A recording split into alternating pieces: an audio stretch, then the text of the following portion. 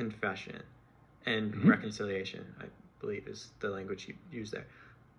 What happens in confession in relation to salvation?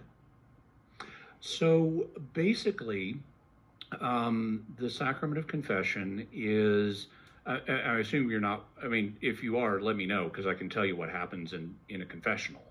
But in terms of what happens in relation to salvation, um, I guess maybe taking a biblical approach would help make this clear. So if you look in the Gospels, especially in the Synoptic Gospels, you have Jesus forgiving people's sins. And in a famous example is when they bring him the paralytic, and he sees that they have faith, and he tells the paralytic, "Take heart, son, your sins are forgiven." And he's even criticized in a way, although it's internally in the hearts of his critics. They're thinking, who is this man to forgive sins? He's blaspheming. And in Matthew's account of this, Matthew points out that Jesus then does this miracle to show he has this authority from God. And Matthew notes that the people who saw the miracle then glorified God who had given such authority to men. So there's a recognition that God has given the authority to forgive sins to men. Now that could just mean Jesus, the man Jesus Christ, or it could be broader than that from Matthew's perspective. Well, fortunately, we have the Gospel of St. John, where on the day of the resurrection, he appears to the disciples, and he says, "As my Father sent me, so I send you." And he then breathes on them and says, "Receive the Holy Spirit." And then he says, and now he clarifies the sense in which all this is happening. He's been sent by the Father in some way. He's going to empower them by the Holy Spirit to send them in the same way. So what's the way?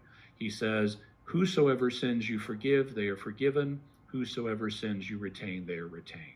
So just like he has been given the authority to forgive or retain sins by his Father, now he's giving that to his ministers so they can go out and do it with the broader community. But in order to know whether a sin should be forgiven or retained, his ministers are going to need to know about the sin and whether you're repentant of it. Are you sorry that you did that? Do you plan on doing that every day from now on, or are you going to rely on God's grace to try to not do it? Those are the kind of things they need to know. And since most priests are not highly telepathic, if they're going to know those things, you got to tell it to them, and hence the sacrament of confession. So basically, just like at the beginning of the Christian life, and we didn't talk about this too much, I didn't go into the biblical basis for it, but just like at the beginning of the Christian life, God uses the sacrament of baptism to give you his grace.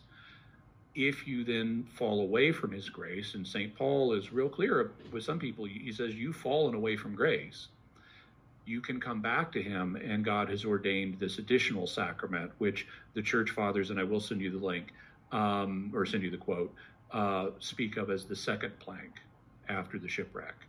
And so that's one way of articulating it, but does that get to what you were asking, or is there something more I can fill in?